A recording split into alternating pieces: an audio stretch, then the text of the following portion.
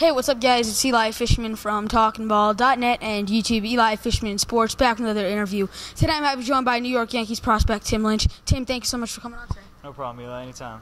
Thank you so much for coming on today.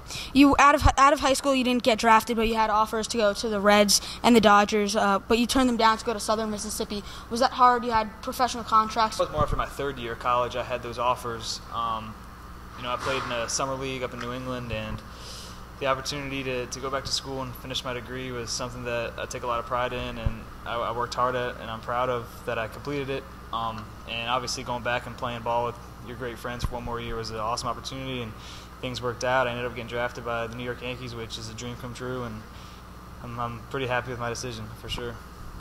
So you played 4 years at Southern Mississippi for the Golden Eagles. Can you talk to me about playing at Southern Miss? Oh, it was awesome. I mean, I honestly couldn't have had a better experience. You know, there's a really big baseball fan base there. The facility is top-notch, and the academics are great. You know, I had, the coaches were the same people that recruited me through the same people my all 4 years, and so, they're real high-character people, and whenever you get to deal with people like that, you're always going to have a great experience. So it was awesome.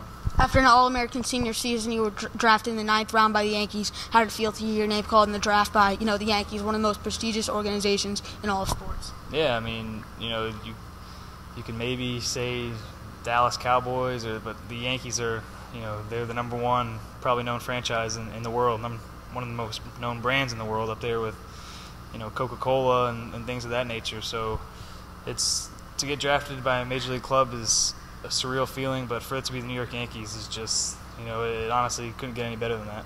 Last year you split time in the Appalachian League with the Pulaski Yankees and in the Gulf Coast League with the Gulf Coast League Yankees. What were some of the biggest things you learned in your first year of professional baseball? Just trying to not get too high, not get too low. You try to just go out and create a routine, something that you do this similar every single day or the same thing every single day to get you ready to play, and that getting ready to play every day. In college you play 4 times a week, sometimes 5, but here you're playing every single day. So the biggest thing was, sometimes you're going to have good games, sometimes you're going to have bad games, but you need to prepare the same way, and that was probably the biggest lesson I took out of my first professional season. You're in minor league baseball, 142-game season, and you're, living the minor league life. You don't get the fancy jets. You got to, for traveling, it's rough. Everybody calls it the minor league grinding every day, in and out. Has it been hard to stay consistent with your work, or is it easy to have success and stay consistent? Oh, I mean, here, it's with I don't know. I've never experienced any other organization, but here it seems like they have almost every advantage for you. You got all the nutritional supplements you need. They feed us great. The facilities are obviously top notch. So that aspect of it has been very nice. But as far as the minor leagues, it's an awesome experience. I think collegiate summer ball leagues sometimes get you ready. I played in the Northwoods League a little bit, which compares a little bit to the minor leagues, just with the travel system and staying in a lot of hotels and being on the road a lot. But no, I mean it's definitely an awesome experience. I grew up going to a lot of Florida State League games in Jupiter, so I like to think I had a good idea of what it was like, and it wasn't too much of a surprise. But there's a couple things here and there, but it's been a great experience for sure.